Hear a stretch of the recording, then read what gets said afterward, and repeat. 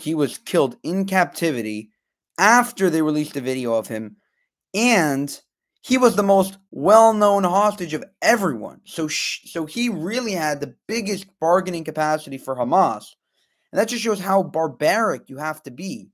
This is the only thing that, this piece of the puzzle, Hersh Goldberg Polin. I mean, it's terrible to even talk about him that way, but it's Hamas's, one of Hamas's, main bargaining tactics was, okay, we have this we have a bunch of hostages, but Hersh Goldberg specifically was mentioned by the president. He was mentioned by many world leaders. He would, in almost at the DNC, the parents got up. At the RNC, the parents got up. I mean, he was everywhere. And the fact that they still killed him in captivity after all of that, after going through all of that, the parents had to go through months and months of, seeing the video. A couple months later, this happens, but, just months before that, not knowing what happened to their son, not knowing, if he was going to come out alive, and begging world leaders and convincing world leaders to bring him up, and making a whole Instagram page, and spending, the last year of your life basically, advocating for him day in and day out, and then this happens. And that is really, I mean, it's hard to understand.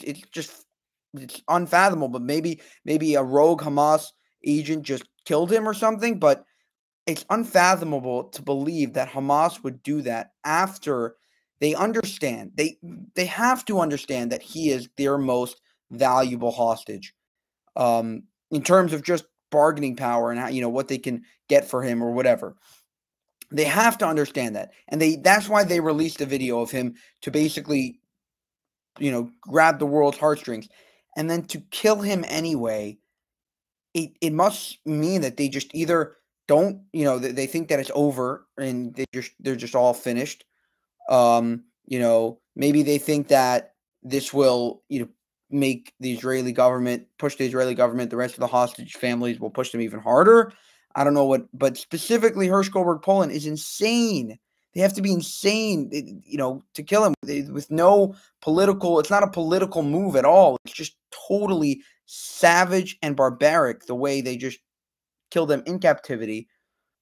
Unbelievable. I can't even imagine to be the family and just constant, convincing people. It's so hard to convince a world leader to even utter his name, and the amount of energy that went into just advocating for him, and the amount of just anguish of not knowing what happened, getting the video, and then this is unbelievable. And on top of that, I mean, it must be terrible for the other hostages, because a lot of them, aren't so well known, and a lot of them feel like maybe they're left out. Nobody really cares as much, but obviously, to us, it's much more across the board, 6 hostages, all the same.